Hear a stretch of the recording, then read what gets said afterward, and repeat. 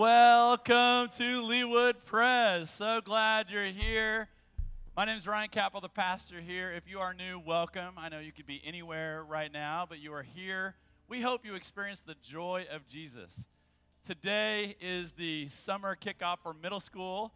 And right here, where are my new sixth graders? Right here? They got kidnapped this morning. You're like, oh, we shouldn't go to this church. Let's visit another one. They got kidnapped. But they got brought in, welcomed by our summer staff interns to say this is going to be the best summer ever. And we're excited. They are talking about at youth group just what we're talking about today, which is this fancy word sanctification, which really means we're called to be set free and not stuck under the oppression of legalism. We've been saved by grace and then called to live in freedom, to love God and love others as ourselves. With that, will you stand as we worship God through music?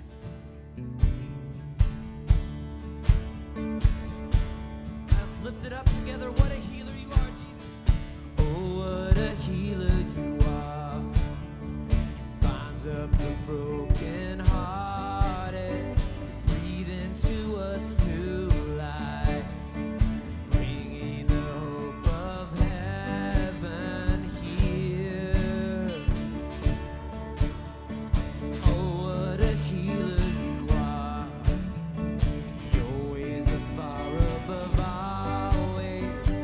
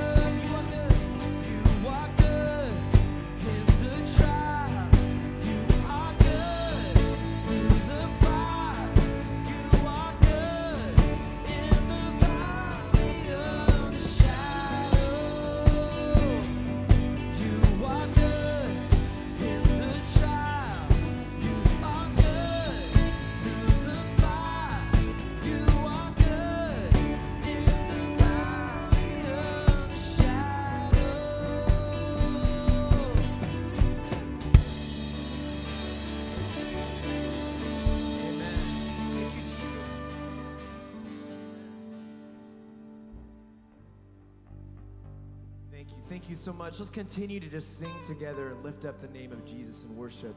Declare his victory today. Declare his goodness in this place, in this community and family. Let's sing out together.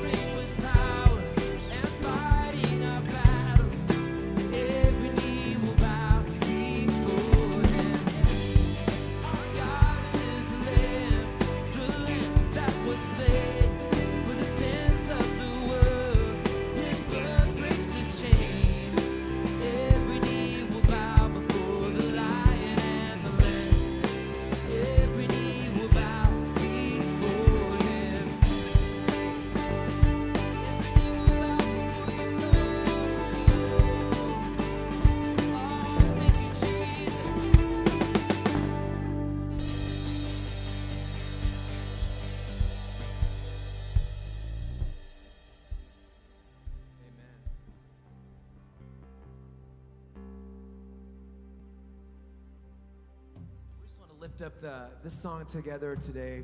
Jesus, thank you for your presence. And Lord, we just know that many of us may be going through some tough times. We maybe know someone who are going through things that are challenging, that are hard to see our way through a little bit.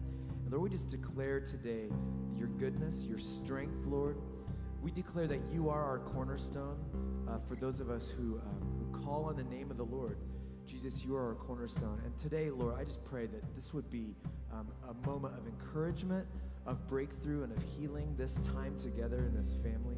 Lord, I pray that each person in this room, including those of us on stage, and kids running everything today, Lord, I just pray each person would just be encouraged and blessed and strengthened, Lord, in places of weakness, Jesus.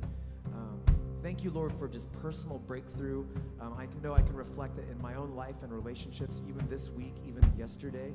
So I declare that as your goodness and your breakthrough, and pray that and believe for that with all of us in this room, all of us watching online. Lord, I know you want nothing but just total healing in relationships, Lord. Total healing in our physical bodies, Jesus. Total healing in our places of vulnerability and weakness, Lord. And so this song is Cornerstone, and we love to lift your great name high today, Jesus, and sing it out. It is so beautiful and powerful to be together today and sing.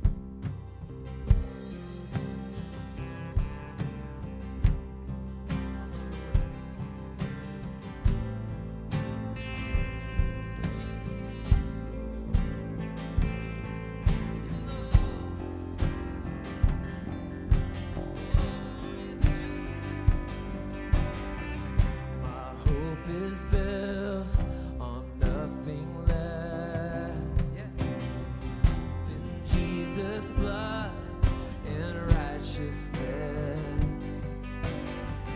I dare not trust the sweetest frame, but wholly trust in Jesus' name. My hope is built. Built on nothing less than Jesus' blood and righteousness. I dare not trust the sweetest frame, but wholly trust in Jesus' name.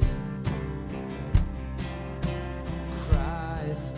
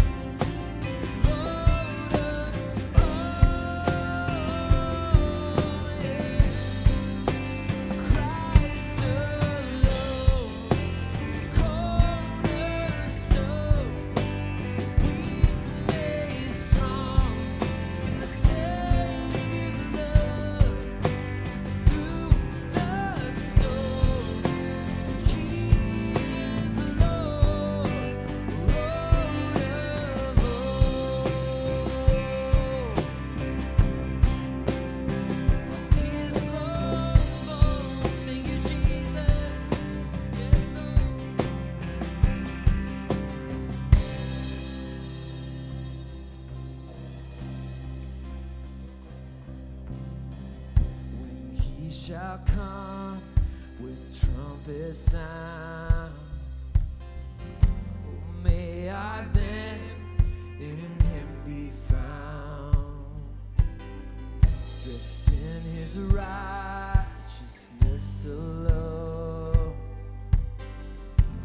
Faultless stand before the throne.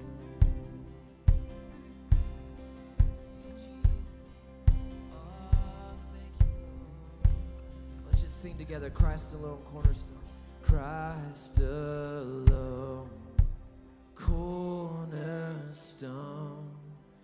weak made strong in the Savior's love. Through the storm, he is Lord, Lord of all.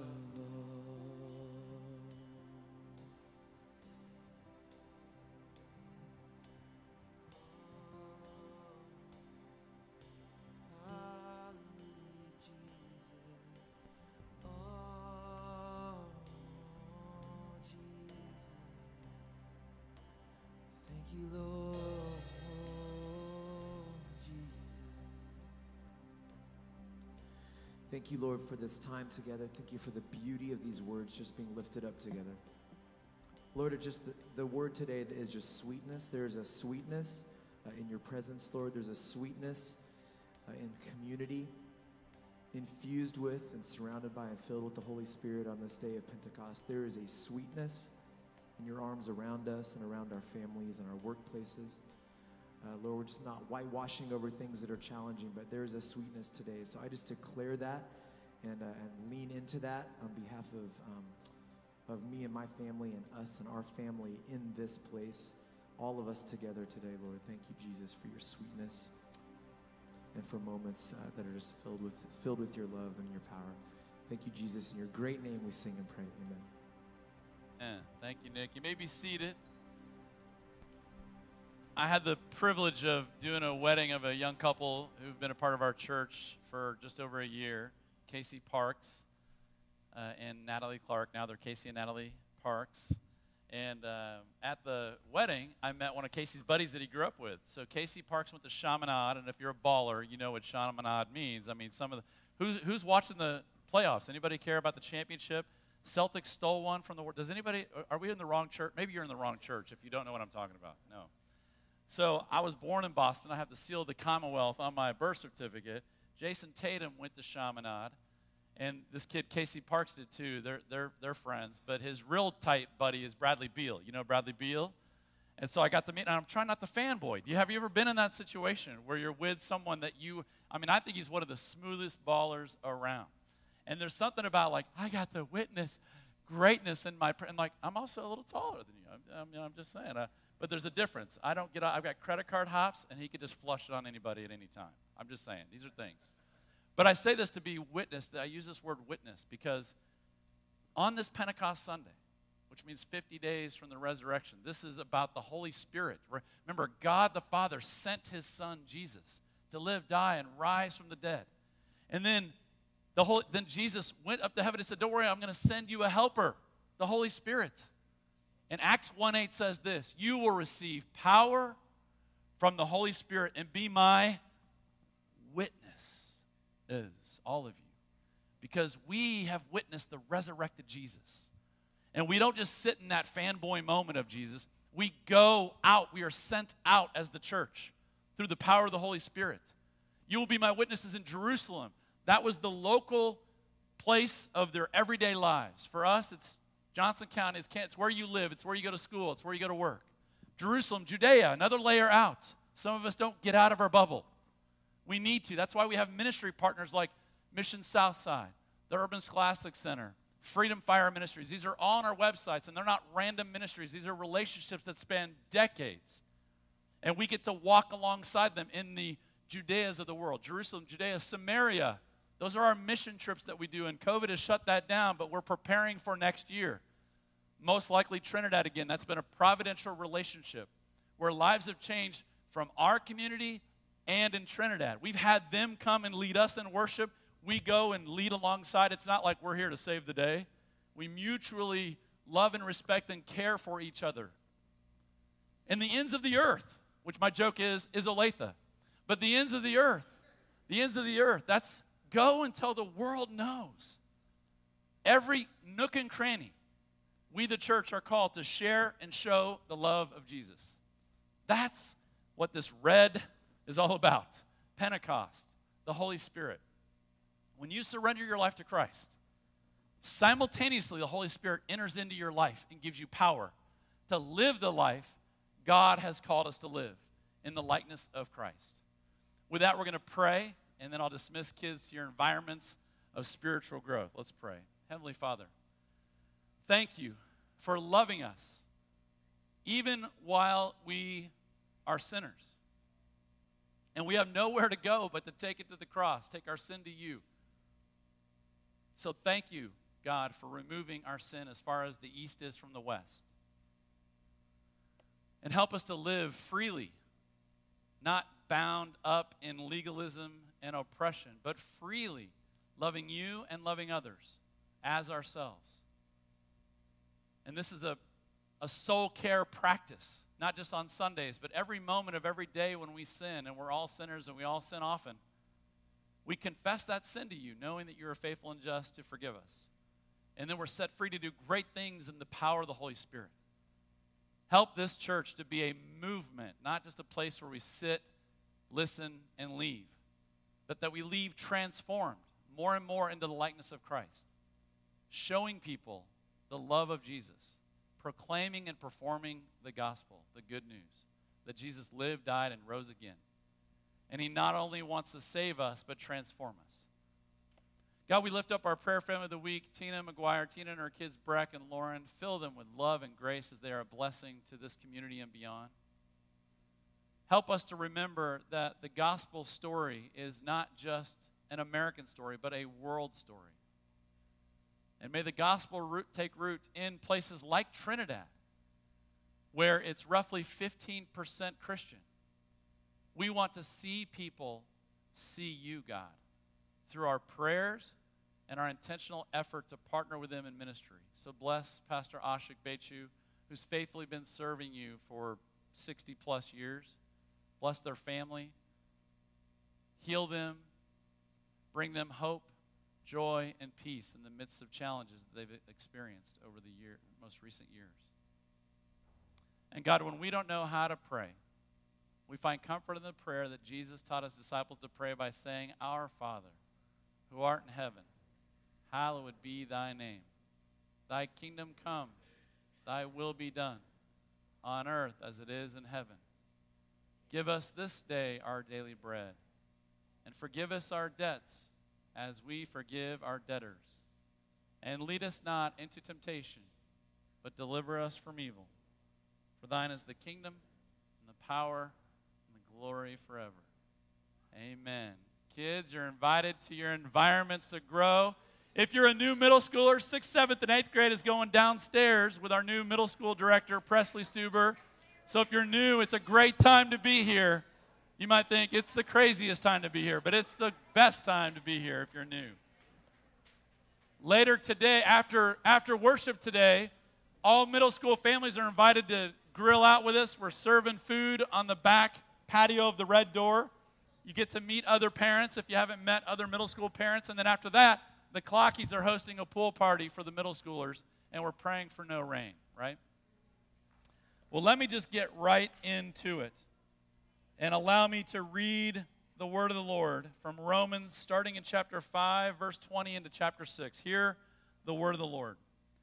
The law was brought in so that the trespass might increase. But where sin increased, grace increased all the more. So that just as sin reigned in death, so also grace might reign through righteousness to bring eternal life through Jesus Christ our Lord. What shall we say then? We're in Romans 6. Shall we go on sinning so that grace may increase? By no means. We are those who have died to sin. How can we live in it any longer? Or don't you know that all of us who were baptized into Christ Jesus were baptized into his death? We were therefore buried with him through baptism into death, in order that, just as Christ was raised from the dead through the glory of the Father, we too may live a new life. For if we have been united with him in a death like his, we will certainly also be united with him in a resurrection like his.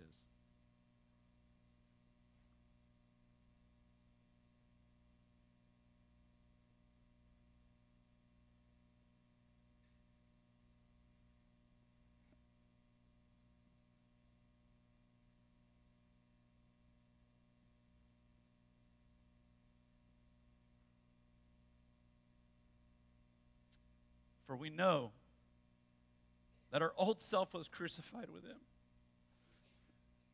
so that the body ruled by sin might be done away with. That we should no longer be slaves to sin, because anyone who has died has been set free from sin. Now, if we died with Christ, we believe that we will also live with him. For we know that since Christ was raised from the dead, he cannot die again. Death no longer has mastery over him. The death he died to sin once for all. But the life he lives to God.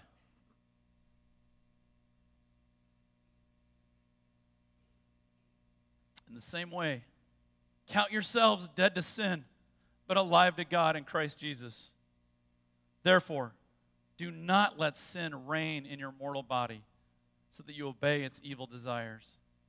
Do not offer any part of yourself to sin as an instrument of wickedness, but rather offer yourselves to God as those who have been brought from death to life, and offer every part of yourself to him as an instrument of righteousness. For sin shall no longer be your master, because you are not under the law, but under grace. Thanks be to God. Paul is saying something very interesting, and that is that our sin has been crucified with Christ. We are dead to sin. Funny, I don't feel dead to sin. Anybody else sin lately? And a lot? I kind of like to sin. I might have that as a spiritual gift to sin. Does anybody else feel that at times? And yet we're dead to sin? I feel it every day.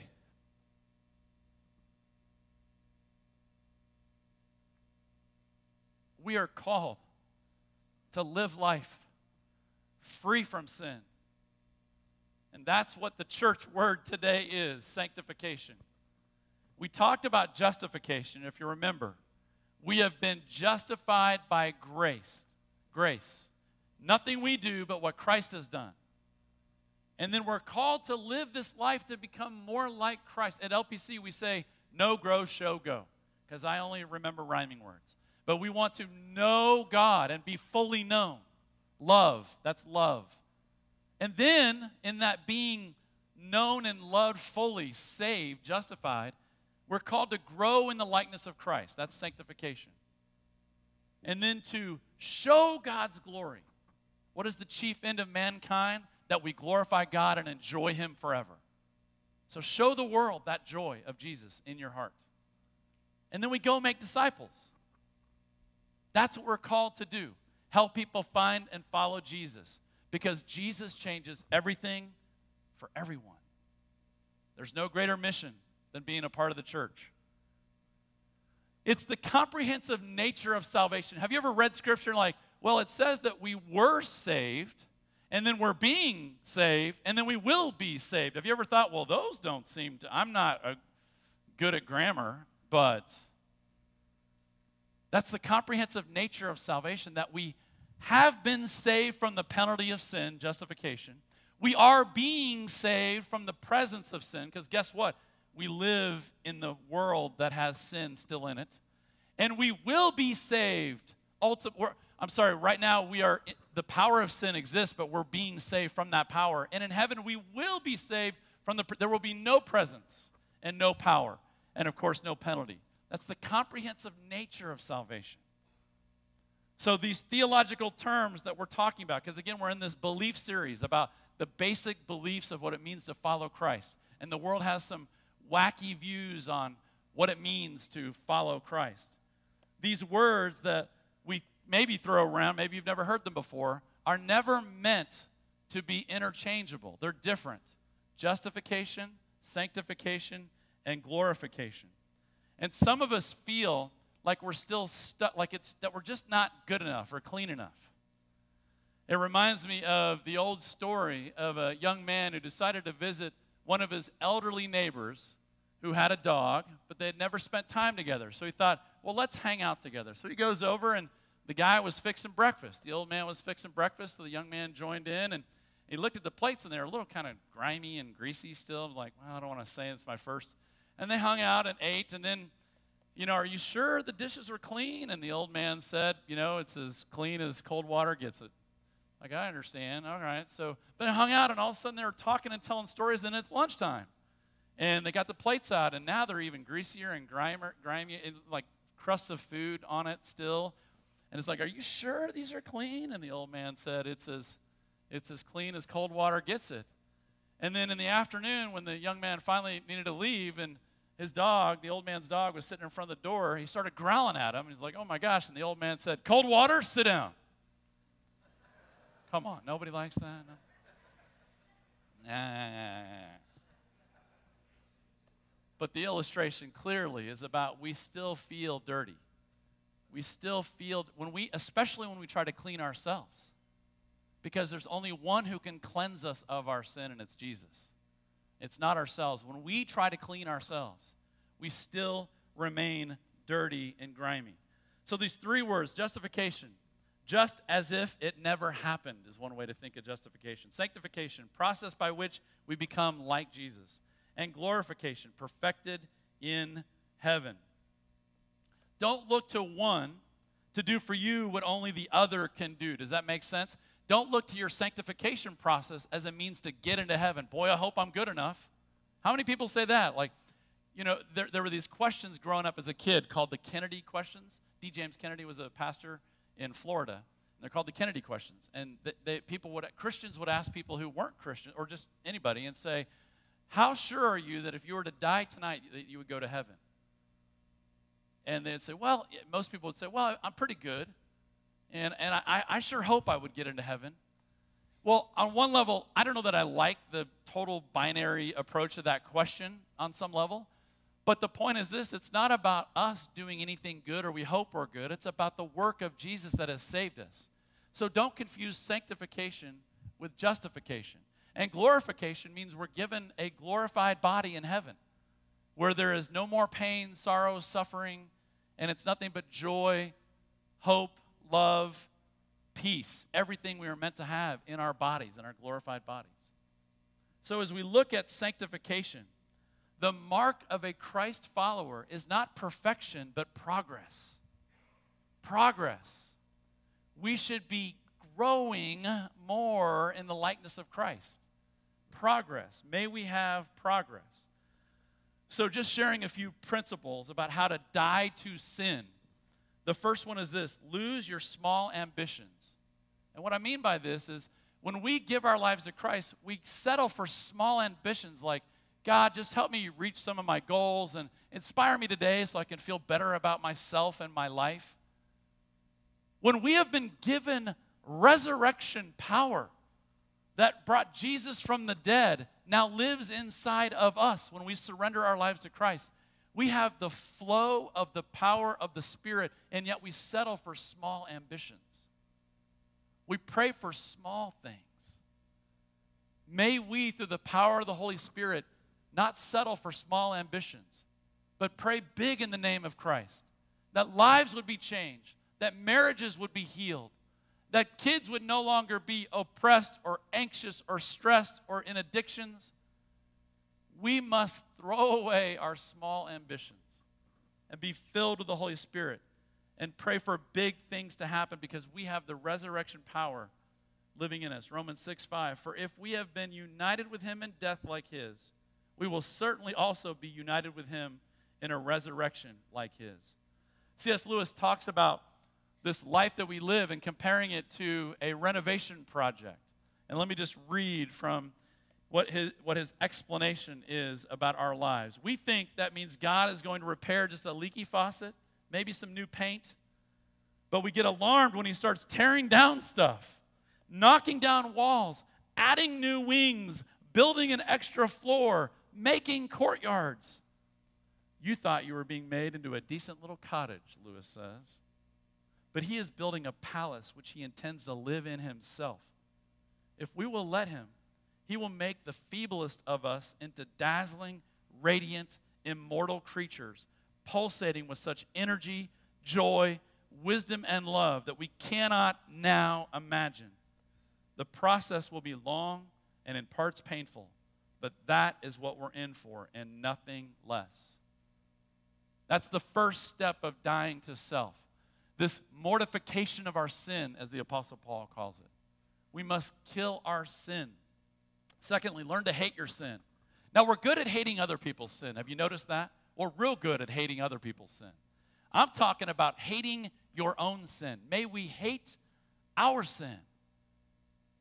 We must hate what sin does to us. Sin is insidious. It creeps in, and we tend to just kind of let it move in and live with us.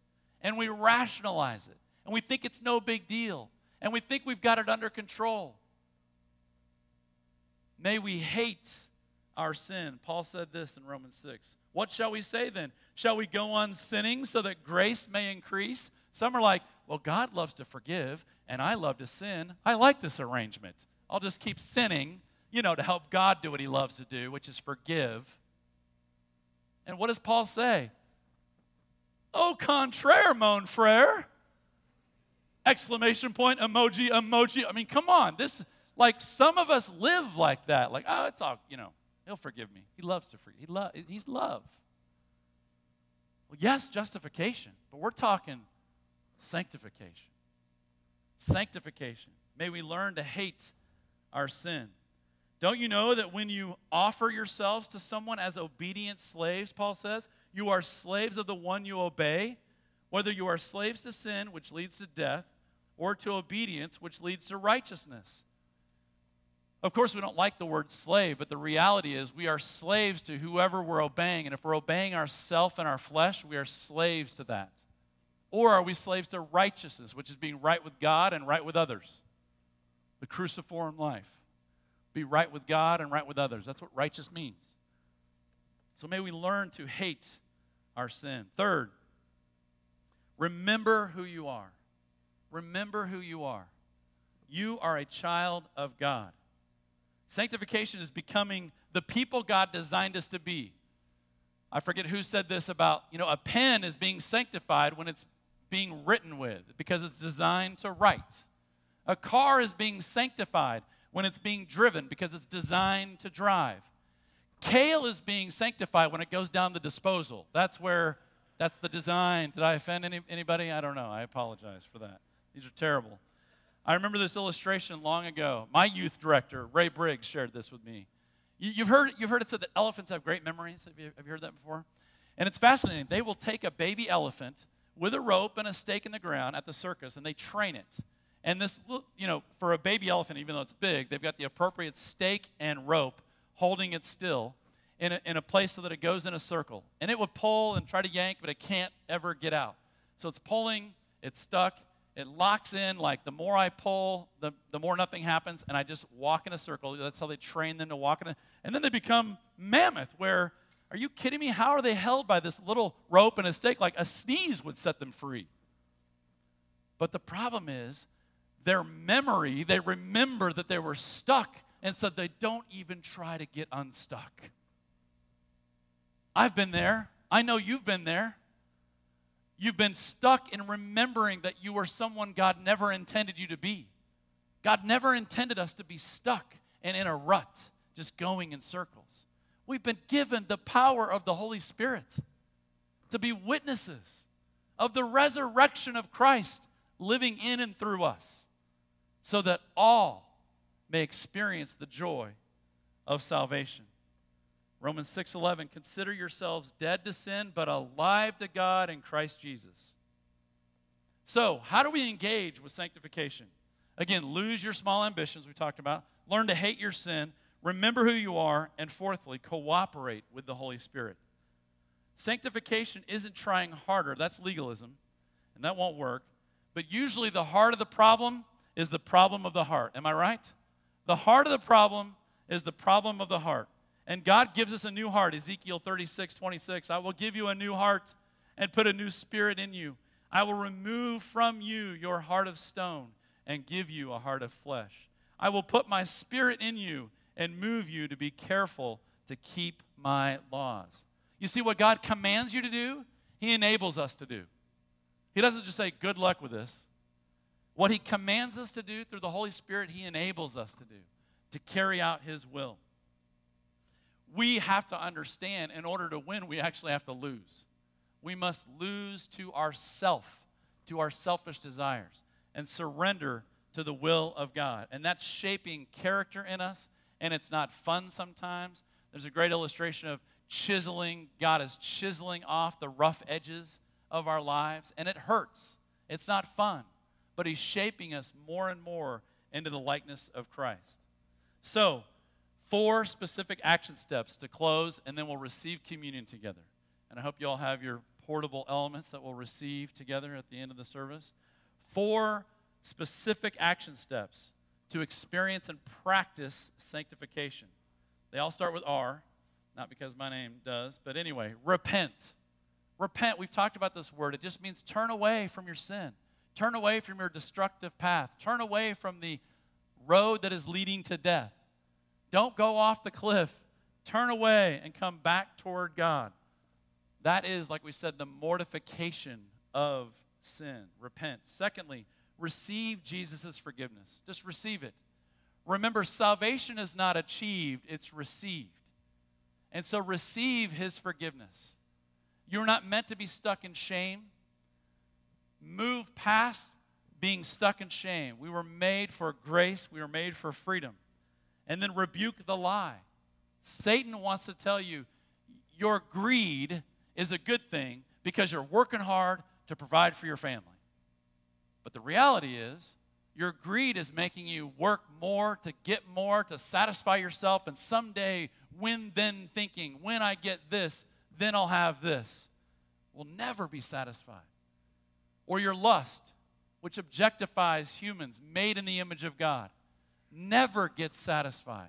We must rebuke the lie that is inside of us when we start chasing sin, when we start chasing after the created things, sex, money, and power, which are good, but they're not ultimate. Our Creator created those for us to enjoy under His rule and way, His kingdom. Repent, receive Jesus' forgiveness, rebuke the lie, and replace the sin with things that bring life. So you heard about mortification, kill your sin, and then vivification. Things that replace that sin with life. Going for a walk in nature, acknowledging God's created order, reading God's scripture in the morning. We know that the day doesn't begin without coffee. Am I right? I don't know. Maybe some of you have never had. So I just heard the other day that Garth Brooks has never had coffee. That's hard for me to believe. I'm just saying. I don't know. But he's a happy man, and so he makes his wife a cup of coffee every day. Anyway, that was random. I probably should have pushed edit on that one, maybe. But the point is this. Find things to replace your sin, the vivification, things that add life. That's a calling to the sanctified life. You've heard about this old story. I think it was a Native American that said, I have 2 wolves inside of me. A good wolf and a bad wolf. And when asked, well, which one wins? He said, whichever one I feed. That's the Holy Spirit that we feed in us, or the flesh that coincides in us. Are we going to feed the flesh, or are we going to feed the Spirit? That's what sanctification is, feeding the Spirit. Adding life, life in Christ. That's when we live the full life. That's through prayer, through worship. By the way, nobody gets sanctified alone. We get sanctified in community. We get sanctified in shared life together, praying for each other, keeping each other accountable, and that word has been hijacked, but sharpening each other, encouraging each other. In fact, I'm reminded of a story of a young man who was just leading a selfish life. single in his 20s. He was dating a girl, but lived in a house with some roommates. And, he took the best room. He never cleaned up. He drank way too much. Eventually, his girlfriend dumped him. He's like, I had enough. Maybe that was why he was drinking too much, just to numb the pain that all of his relationships were broken. Until one of his buddies said, come to Bible study.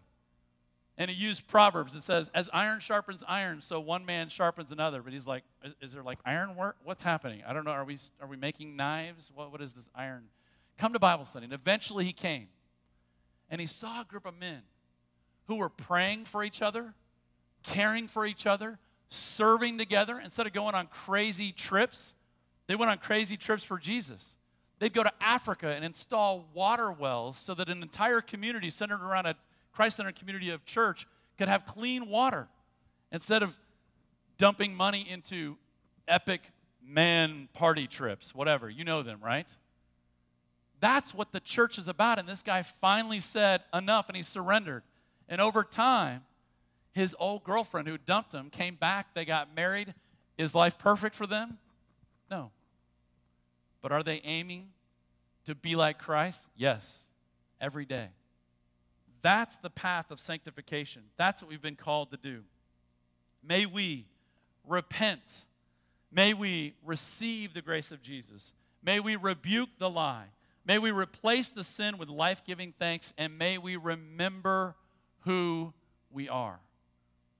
We are children of God, made in the image of our good, good Father, who has created us, Ephesians 2 says, predestined us to do good works. Not to be saved, but to glorify God.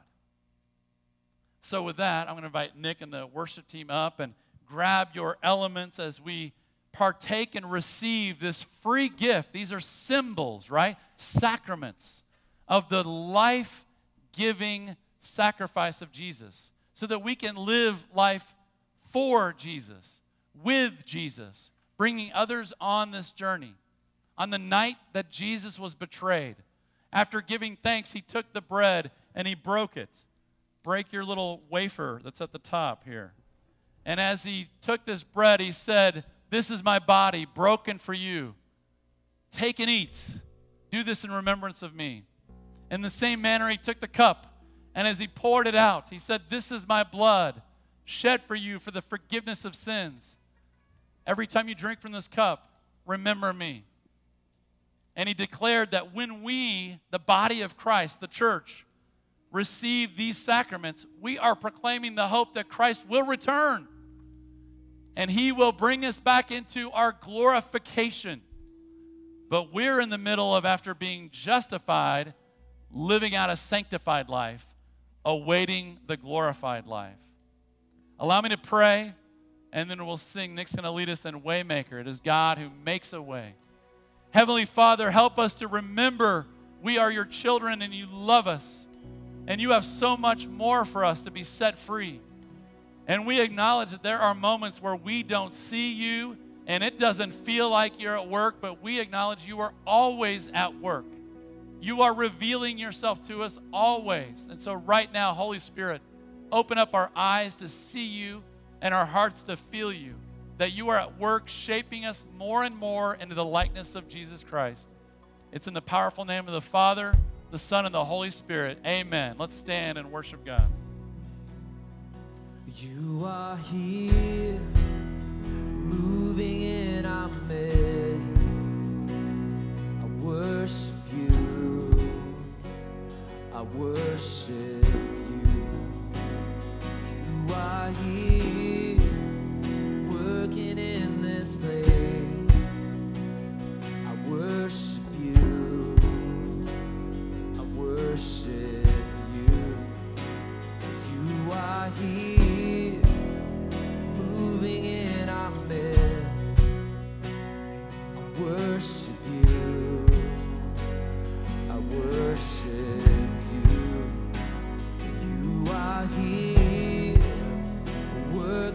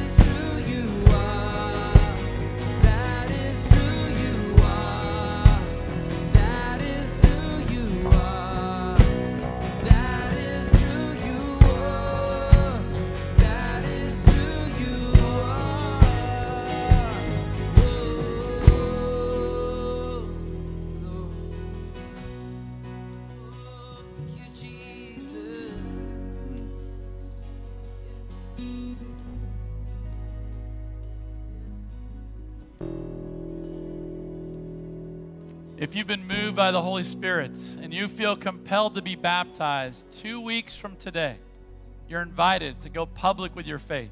We have several people already signed up. You could just reach out to me, text me, email me, call the office, whatever. We are meeting an hour before the worship service next week to just learn more about baptism. If you even want to come out of curiosity, you can come to that an hour before the service. And then the next week, that's the 19th, it's Father's Day. Good Father, bring your family. We are worshiping together inside and then going outside for baptism. And then having barbecue and bounce houses and all the things. But if you feel compelled, moved by the Spirit to go public with your faith, let me know. That's in 2 weeks, baptism. Now receive the benediction. May the Lord bless you and keep you. May he make his face to shine upon you and be gracious unto you. May he lift his countenance upon you and give you peace, both now and forevermore. Amen.